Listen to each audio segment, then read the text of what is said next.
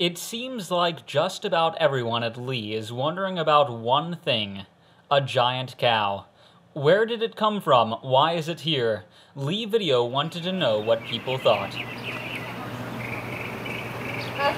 This is the most beautiful cow I've ever seen in my life, and I want to take it home, so if it's missing, don't find me.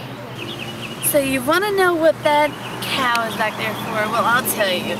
It's really one of those Trojan horses, and it's got these people inside of it, and it's waiting for the right time to invade the campus. Let me go run before it captures me. Personally, I think the cow represents a sort of throwback to the great Exodus. After Aaron is left alone with all the people of Israel, they constructed a great golden calf. This is our great golden calf. I don't know exactly who left up to the Mount Sinai, but this is our homage to, who knows what, Mayfield milk, I don't know. Have you seen anyone worshiping it? I haven't, but I would think that would be a little taboo to do out in the open, so I have a feeling the Dixon Center is actually where all the worship goes on.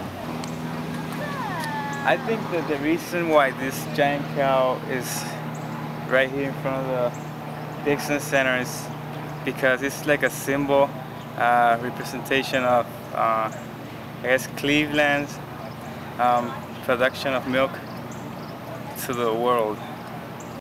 I think it's pretty obvious the reason that this cow is here today. The school needs milk. We need it to have healthy bones and bodies and fight cavities and things like that.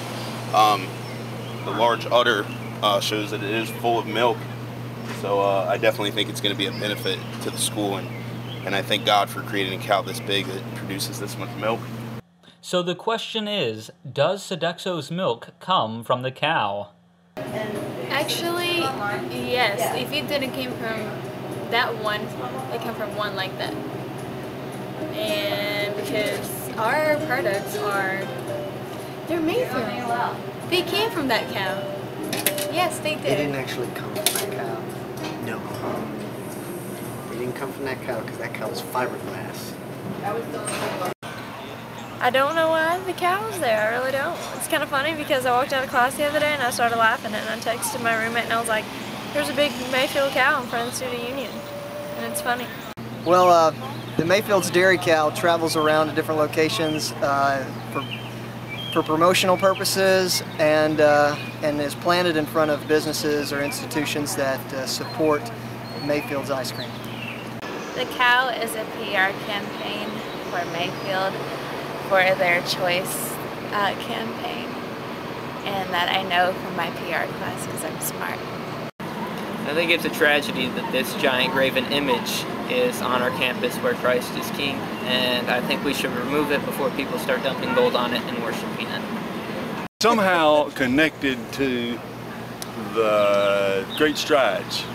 I think Mayfield Dairy Farm gave out ice cream bars or something, I'm not sure.